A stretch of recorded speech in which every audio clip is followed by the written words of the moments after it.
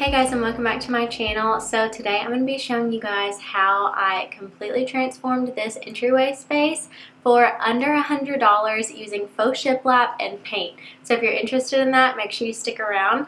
I make new videos like this every single week, showing you how to get the high-end looking home that you want at a price point that you can afford. So if you like that, definitely consider subscribing to my channel and turn on your notification bell so you don't miss out on any of my upcoming videos. And let's go ahead and get into the transformation. So here's what we are working with. It is a very plain space. I did recently change out the light, so that's going to be staying, but I really want to add some more detail and make this feel special. So the first thing I'm going to do to update this space is remove the popcorn ceiling. It's really not hard, but it can get messy, so me and my little helpers are laying out some plastic to catch any of that mess. And I always use these really cool scrapers. They have the bag attachment on them, and it really helps the process not be so messy. So all you have to do is spray the ceiling down with warm water and then get to scraping. And for the edges, I just use this small putty knife to get in around there. Once the ceiling was all scraped and sanded, I painted it in Alabaster by Sherwin-Williams, and I just already had this paint on hand, and then I headed to bed.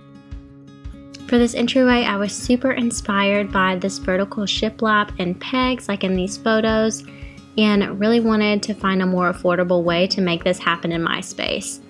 So I picked up this 4x8 hardboard for $18 and had Tim help me rip it down into 5.5-inch strips for my faux shiplap boards.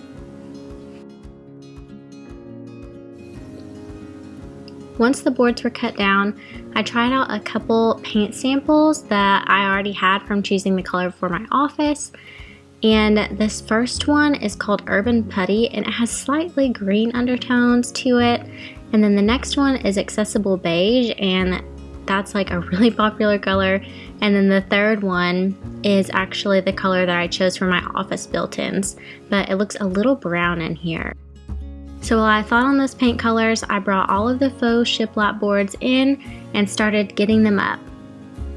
I'm just using my nail gun to tack these into place, and to give them more grip, I'm actually using 2 nails and shooting them in at an angle side by side, so then they kind of crisscross behind the drywall in the back, and that's going to keep them from pulling out of the wall. These boards weren't perfectly straight, so I'm just eyeballing the gap between each board to make it look the best that it can. Once I got all of the strips installed, I measured out and cut down my trim pieces from this 1x3.5-inch board.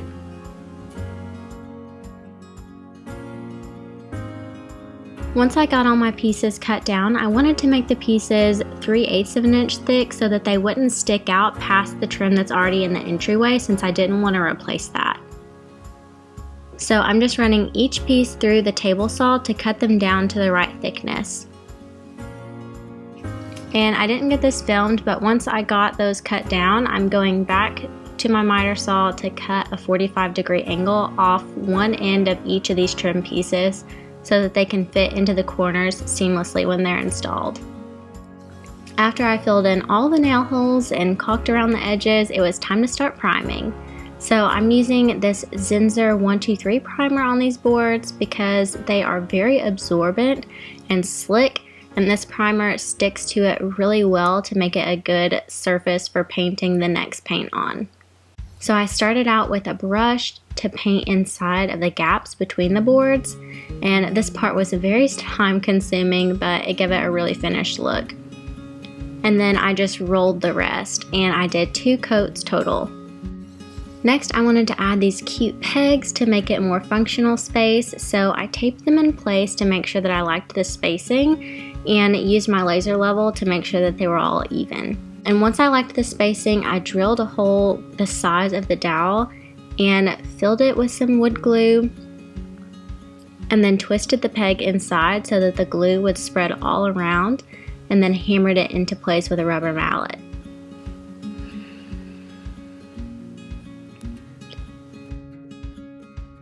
So back to the paint colors from earlier, I put up a poll on Instagram and most of you guys voted for Accessible Beige, which was honestly my favorite color too. But let me know in the comments below which one you would have chosen. So I started by painting the baseboards and then filled in the gaps. And then finished it off with rolling. But later I actually switched to rolling first and then filling in the gaps, and I actually think that that was faster. After I got the shiplap painted, I decided I wanted to paint all of the trim to match too and give the space more visual interest. And then I felt like the space was still missing something, and I didn't like this door being white, but I actually did really like the black office door with the other colors in the space. So I decided to paint the front door Black Magic by Sherwin-Williams, and I did 3 coats to make sure that I got all of the spots covered. The next day, it was time for final touches, so I installed this new door stopper, which was super easy, just twist it in. And then I found this super cute little hanging basket at Goodwill for $2 and thought it would be perfect for decorating the peg rail. But I wanted to bring back the wood look that it had that someone painted over.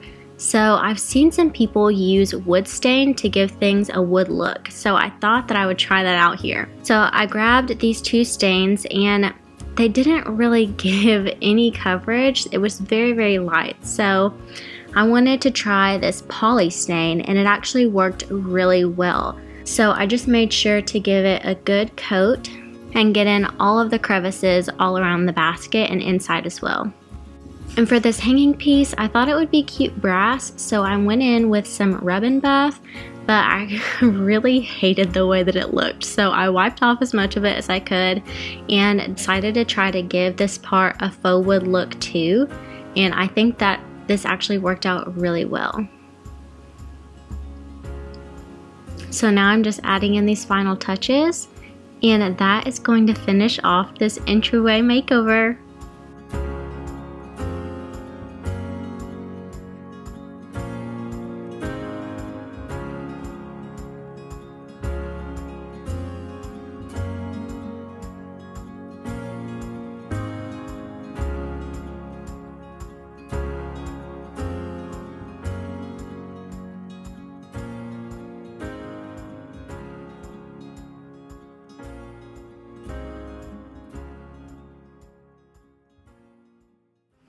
Okay guys, so I hope that you enjoyed this video and that it inspires you to find creative solutions to design the home that you love. And if you are new here, definitely subscribe to my channel if you like this kind of content. And also, you guys can go give me a follow on Instagram. I post new things over there every single day. I kept you guys updated with this whole makeover over there as I was going and behind the scenes and everything, so you guys can give me a follow over there too if you want, and I will see you in my next one.